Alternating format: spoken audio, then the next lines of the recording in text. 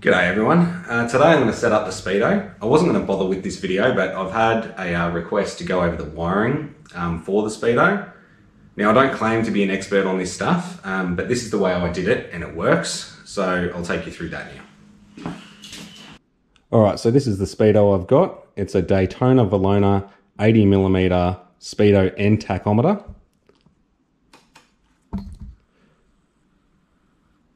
Alright, so it's got a generic engine warning light, which I haven't hooked up because I don't have any engine warning sensors. It's also got a neutral indicator light you can see there. It's got a high beam indicator, and it's also got left and right turn signal indicators. Okay, so seeing as this is an electronic Speedo, it also needs an electronic speed signal. There's two ways I could have gone about this. One was a magnet and a pickup, and the other one, which is the one I ultimately chose, was just to get a electronic pulse converter.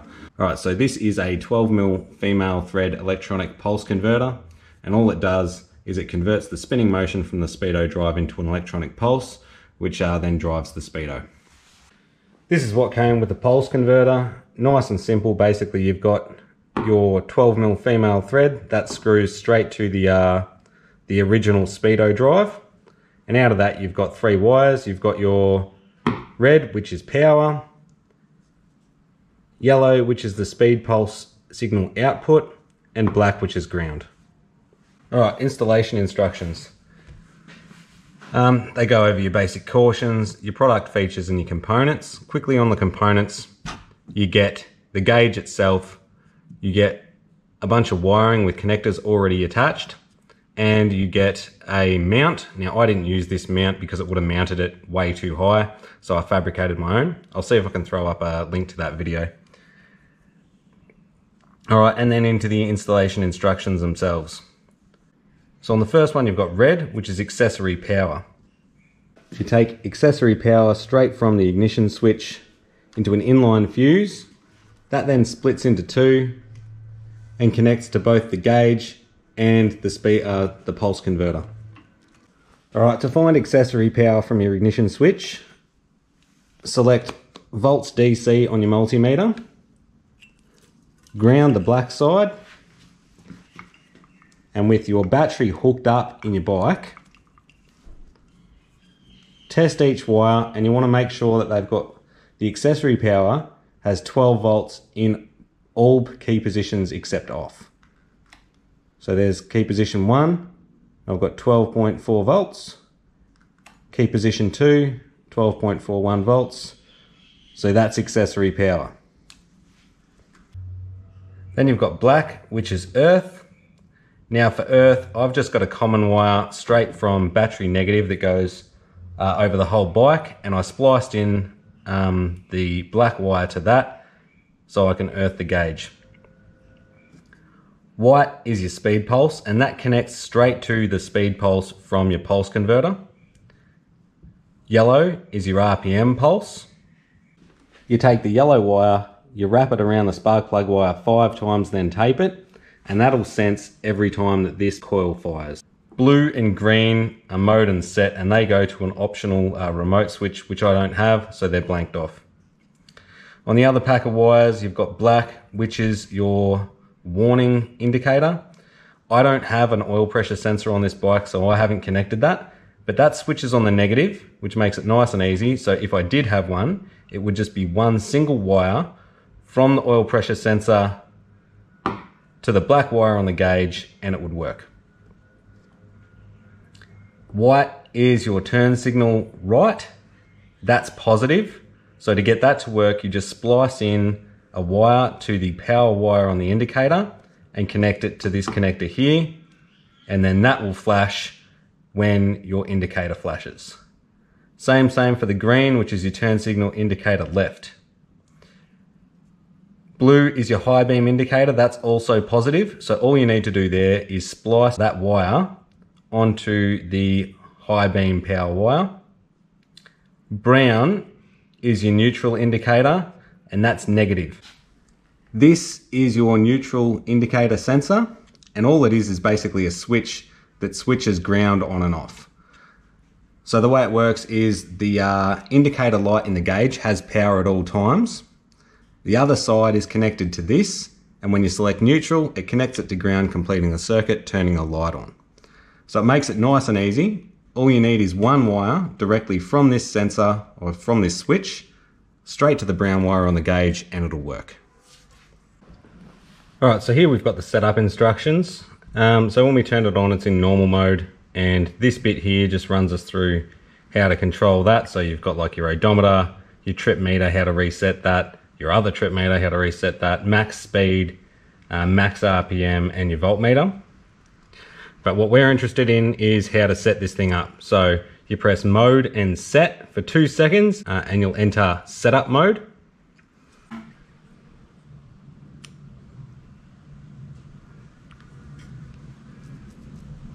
Alright, so in setup mode, you've got speed calibration, RPM setup, and unit setup. So we'll go with speed first. Hold down set for 2 seconds, and we'll end up in speed calibration.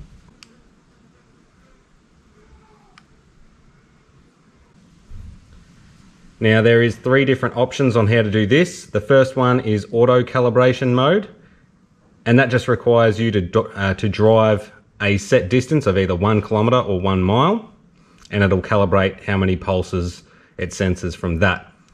The next one is speed adjust mode, and that requires you to follow someone who's doing a known speed and then calibrate off that.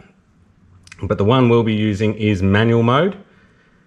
So in manual mode, you basically find out how many pulses per revolution your speed sensor does. Do some calculations to figure out how many of those you'll have in a kilometer and enter that value down here. Alright, so it says, enter the auto calibration mode, turn the wheel exactly 10 revolutions, the display shows the pulses per 10 revolutions, divide this value by 10.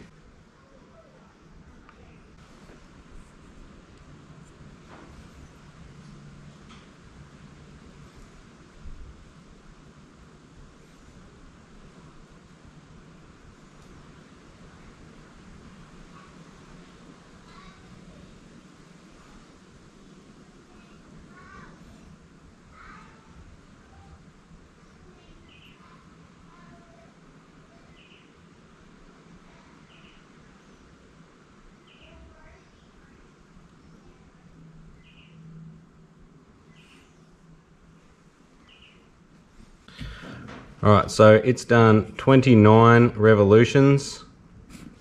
Oh, sorry, it's done 29 pulses in 10 revolutions. 29 divided by 10 is 2.9. So that's 2.9 pulses per revolution.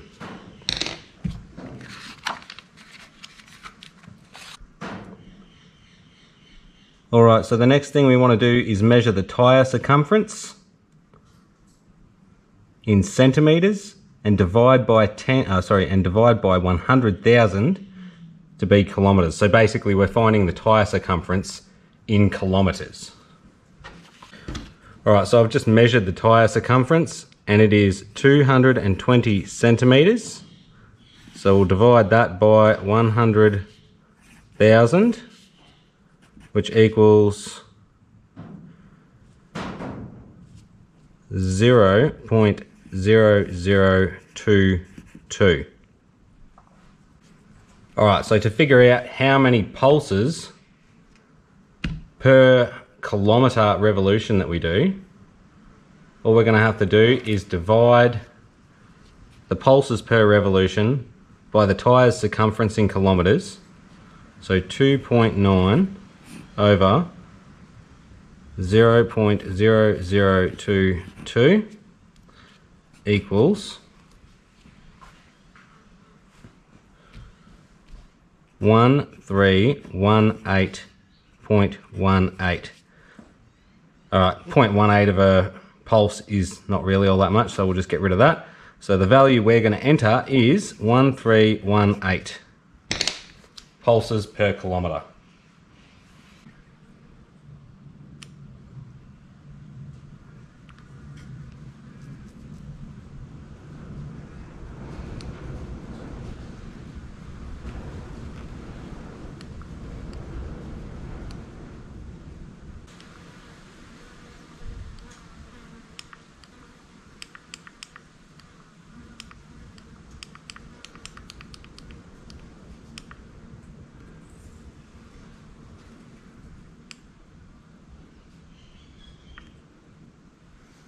Alright, so the next thing we'll set up is the RPM setup. Okay, so within RPM setup, you've got pulses per revolution and you've also got shift up warning. So it's got a shift light on it. I don't really feel like having a shift light, so I'm just going to set that to red line. But first we'll do pulses per revolution. Alright, so for this type of bike, this is a 74 TX650 and it's a point coil ignition. So the point coil ignition models of these bikes only fired every cylinder when they needed to. So that is 1 pulse per 2 revolutions. So every cylinder fired every 2 revolutions on the power stroke. If it was a later model electronic ignition bike, they only ran 1 coil and they just fired both pots at the same time. Seeing as it's a 360-degree crank, one cylinder would be on compression stroke while the other one was on exhaust stroke. So you could fire them both and it didn't matter. So for that, you would have to set it at 1 pulse per 1 revolution. It's also got 2 pulses per 1 revolution. I don't know what that'd be for. And then it's got 30 pulses per 1 revolution for some type of Harley. I have no idea why you'd want to do that, but hey. So yeah, we'll do that now.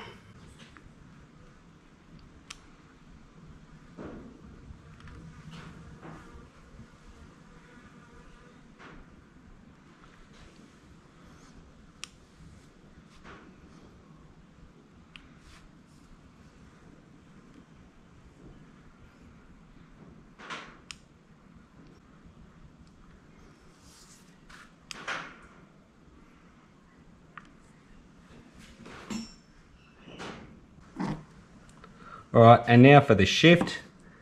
These bikes, the book says they redline at 7.5. I think your teeth will be rattling out at 7.5 on one of these. So you'd probably know well before you got there, but we'll just set it to that.